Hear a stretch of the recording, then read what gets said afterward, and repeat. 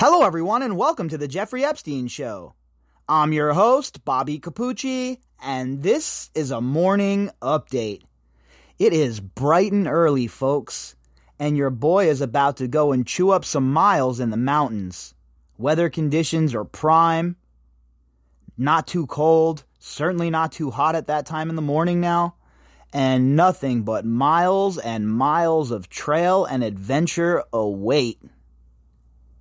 I mean, I have to do something to kill the time, or I would die of anticipation waiting for Thursday. Judge Preska has ruled that the unsealed 418-page deposition will be available to the public no later than Thursday morning. Ghislaine Maxwell's lawyers tried to scrabble together a last-ditch attempt to try and get this to stop once again, trying to appeal once again, trying to use technicalities once again, but Preska was having none of it. She rejected the motion, and then, on top of that, put her thumb in Ghislaine Maxwell's lawyer's eyes and fast-tracked the release. I've said it for a while now, and I definitely believe it 100% at this point. Preska is one of the good guys, good women, I guess we should really say, right? Super women in this regard. There has not been enough federal judges who have had enough backbone and enough spine to stand up to the so-called elites and tell them that their literally decades-long crime spree has come to an end. And Judge Preska is doing her part. I really hope that the rest of the judges that are involved in this case as it moves forward show as much character and as much backbone as Judge Preska has throughout this whole entire thing. She sniffed out their bullshit from the very beginning. And then she craftily handled these fools the whole way through, including Dershowitz and his team of goons. So you'd be hard-pressed, as you all know, to find somebody who is more critical of the judicial system in the United States and of our federally appointed judges. But when credit is due, credit should be given. And Judge Preska certainly deserves credit, and she has earned my respect by her behavior in this case. And that is a difficult job for a judge to do when you're talking about somebody like me, because I really don't trust the system. And it's apparent that we should not trust the system. But every now and then, you have a shining light like Judge Preska who steps up to the plate and does the right thing. And it's not like she did anything out of line. It's not like she stepped across some boundaries or anything. She did the right thing. These judicial documents should be made available for the public. The public has a vested interest in this case. I mean, the unit of public corruption is handling it, right? Well, doesn't that mean that somebody now or in the past who had a position in the government or employed with federal tax dollars is involved or could be involved? You would think so, right? So therefore, don't you think the people that are paying the salaries, the people that are on the hook for the money, the citizens, have a right to know what's going on? I most certainly think we do. And I think we could do with a lot more transparency from the executive branch all the way down. There is way too much secrecy for my liking, and not enough hard-charging, hard-digging investigative journalists to get to the bottom of it all. Our article tonight is from Law and Crime. And whenever we have a situation like this, when we're talking about stuff that goes on in the courtroom, I like to use the Law and Crime articles.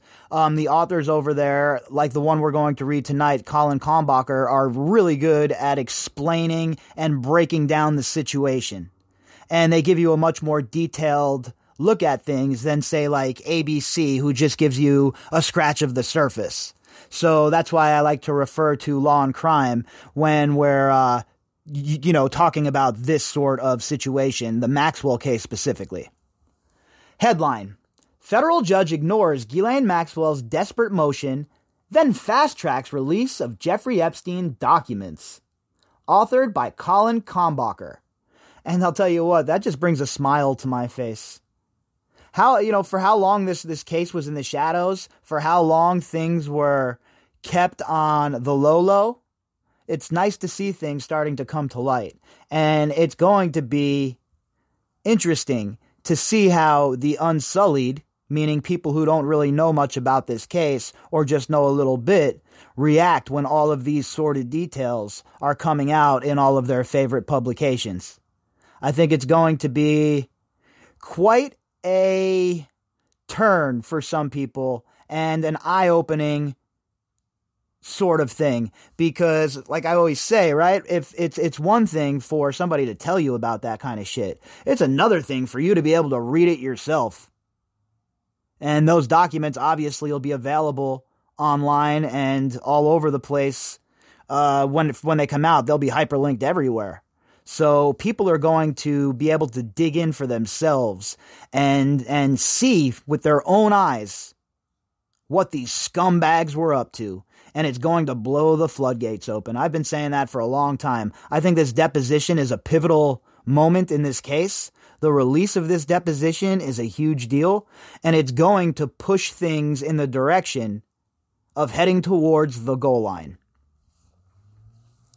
A federal court in New York City ruled that deposition testimony from alleged sex trafficker Ghislaine Maxwell must be released within the next 2 days. That's incredible news. We went from thinking that none of this stuff was ever going to get released to Preska dropping the hammer on these fools and going document dump crazy at this point. And if it wasn't for this weak-ass appeal that Maxwell and her lawyers fired off, then this stuff would have already been unsealed. But now that the Second Circuit Court of Appeals made their ruling, Preska was having none of the BS. She fast-tracked this shit. She told them, take your motion and you can shove it. And we're getting this out to the people. The order by senior U.S. District Judge Loretta Preska capped off a whirlwind day for Jeffrey Epstein's longtime girlfriend, alleged co-conspirator, fellow child abuser, general all-around scuzzbag and bipedal serpent, as her attorneys attempted to fight back against a recent appeals court ruling mandating the disclosure of their client's long-sought-after deposition. So right away they went into high gear, right? They're like, all right, technicality time, boys and girls. Let's get busy. How can we find a loophole? And they were hoping that somebody would bite. But Preska and the judicial system has been way too generous with Ghislaine Maxwell and Jeffrey Epstein's associates for way too long. So those days are over. If it's not obvious to anyone out there at this point that these guys, Maxwell, the Core Four, Epstein, and the rest, have been burned by assets by the intelligence handlers who were involved, then it should be apparent now that this deposition is coming out. They are on their own. They are swimming in the deep end on their own. No more protection. No more handler to come in and protect them. Nobody to tell Acosta that Epstein is with intelligence. Nothing like that. No life preservers. Nothing. Just them, the federal government, and long, lengthy jail sentences. In light of the Court of Appeals mandate affirming this court's July 23rd, 2020 order, the parties shall, as soon as is practical, prepare for unsealing 1. The transcripts of Miss Maxwell's and Doe 1's depositions, and 2. All materials quoting those transcripts or disclosing information from those transcripts, Preska wrote in an initial 2-page order released early Thursday afternoon. Judge Preska and this ruling is it's just awesome, honestly. It's nice to see that there is going to be some movement here. It's nice to see that Ghislaine Maxwell and those around her who tried to use every lever of power and step upon anybody that they possibly could on their way to manipulate the system is now being forced to defend herself on the merits of her innocence or her guilt, not on technicalities. The document shall be unsealed in the manner prescribed by the court's July 28th, 2020 order and shall include minimal redactions for personally identifiable information, the names of non-parties, as well as the families of non-parties that could be used to identify the non-parties, and descriptions of non-party conduct that would allow readers to discern the identity of the non-parties. Preska's original order continued. In order to hasten the unsealing process and to avoid any last-minute disputes, the court advises the parties that the necessary redactions are intended to be as limited in scope as is workable. So ordered, in capitals. So she is ordered not only for this stuff to be released, folks, but with minimal redactions. Remember, I was just talking about this. Are we going to see like a typical U.S. federal government release full of redactions? Or are we finally getting some transparency? And according to this order, it sure looks like we're going to get a little dose of transparency at the very least. And boy, it's going to be nice. And they can try and hide the identity of Doe 1 and 2, the dudes who are trying to hide their identities. But with all of you on the case, and as hard charging as you folks are out there with the research, they have little to no chance of that happening. The speculation, I guess I should say, ladies and gentlemen, start your engines, because the speculation is about to go ham. In relatively short order, attorneys for Virginia Roberts filed a letter motion with the Southern District of New York, explaining that they would be able to comply with the document production order by the end of the day on Tuesday. So you know that Boys and Schiller are ready to rock. Sigrid Macaulay is like, look, I got this, Mr. David. Go ahead and have yourself a round of golf. Let your girl get busy. So Boys and Schiller ready for this to be dumped. I am sure Virginia's ready for it to be dumped, and for this part of the case and the trial to be moving forward. And I know for a fact that everybody that's listening is ready for it to be dumped. We represent plaintiff Virginia Roberts in this matter and write to confirm that pursuant to the court's orders dated July 28th, 29th, and 30th, and October 20th of 2020, plaintiff may file the remaining documents at issue and subject to the court's orders later today. The one-page filing notes, plaintiff respectfully requests the court's confirmation that she may file documents at issue on the Federal Electronic Case Filing System. So it's happening, folks. This is not a joke. This is not a drill. This is not April 1st. This is not fake news. We are on the eve of having these documents dropped right into our laps. And I'll tell you what, I cannot wait. 418 pages is about to be consumed in quick fashion. The controversy before the SDNY was initiated in 2015 as a defamation case between Roberts and Maxwell in 2015. Roberts accused the allegedly criminal power couple of sex trafficking her during the early 2000s. Epstein infamously got off with a slap on the wrist courtesy of federal authorities in Florida. Maxwell is currently facing a trial in New York on various crimes related to the alleged global sex trafficking conspiracy. And again, I love when they say this. Global sex trafficking conspiracy, because what that means is, words matter, right? What that means is, this is obviously a conspiracy. And we need to keep hammering that home. This is a RICO case. You can't have a conspiracy of one, so Ghislaine Maxwell was in cahoots with a bunch of people, as we all know, and all of these people were part of this criminal enterprise. Now the only thing to do is decide how long of a term in prison each and every one of these dirty sons of bitches gets. Maxwell is currently facing a trial in New York on various crimes related to the alleged global sex trafficking conspiracy. She has consistently denied the charges and asserted her innocence. Maxwell's attorneys responded to Roberts with a letter motion of their own, pleading with the court to deny the proposal because the documents were allegedly not redacted enough and asking for additional time because they were unable to reach their client. I mean, really? Again, look at what they do.